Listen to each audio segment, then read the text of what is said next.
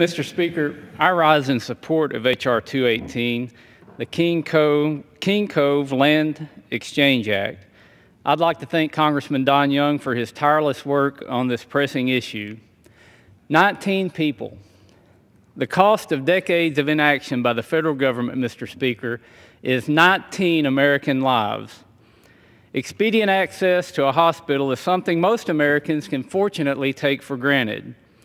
For many emergency services are an ambulance ride away, not for the citizens of King Cove, Alaska. Adjacent to the Aleutian Islands, the 1,000 residents of King Cove, Alaska are connected to hospitals in the region via a small runway and a ferry. Harsh winter storms, ground planes, and prevent safe sea travel, cutting off residents from hospitals and necessary supplies. In truly dire emergencies, King Cove residents have but two choices. Number one is to pray a boat captain will brave enormous seas or wait until the Coast Guard can dispatch a medevac helicopter. Mr. Speaker, allow me to read some of the stories of those who have braved the sea or held out until help arrived. Take, for example, Lonnie Brandel, who had to hoist his ailing father out of a fishing boat during a blizzard. After a perilous 3-hour journey to Cove Bay, the sea was so rough his boat could not dock. Brandel had to tie a rope around his father and allow him to be pulled to safety.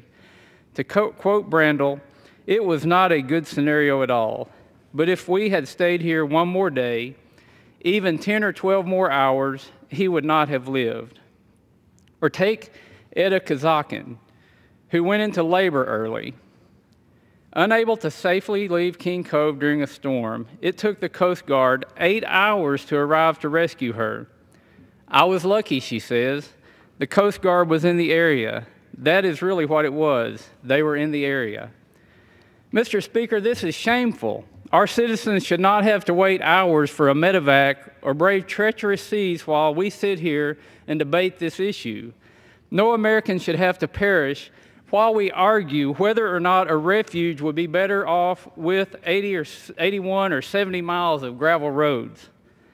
I urge my colleagues to listen to the stories of Etta Kazakin, Lonnie Brandel, and others. I urge my colleagues to think about the 19 Americans who perished for want of a gravel road. Mr. Speaker, I strongly support H.R. 218, and I yield back. Gentleman yields. Gentleman from Arizona is recognized.